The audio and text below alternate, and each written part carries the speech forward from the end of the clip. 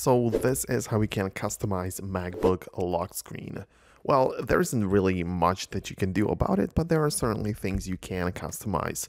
So you open up the settings, or system settings as they're called on the Mac, and on the left panel, I want you to scroll down and find the lock screen menu. And when you tap on it, you're going to get a bunch of different options to tweak and customize.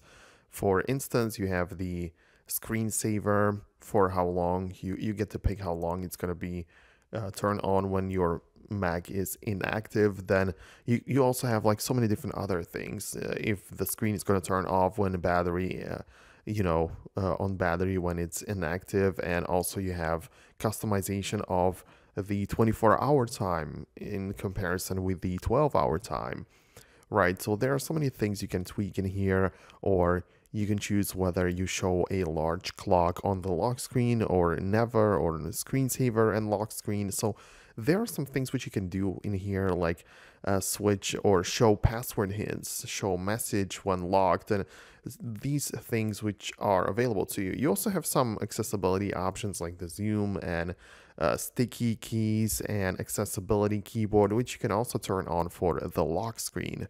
However, the other side of this is the wallpaper. So when you go to the left panel again, above the lock screen, you should find a wallpaper.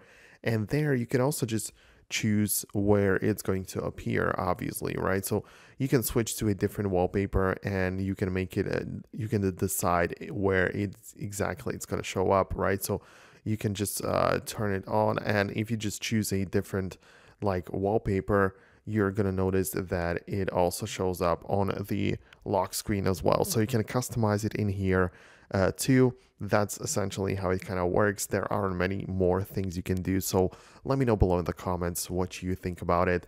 Thanks a lot for watching, and I'll see you later on in the next tutorial, in the next video.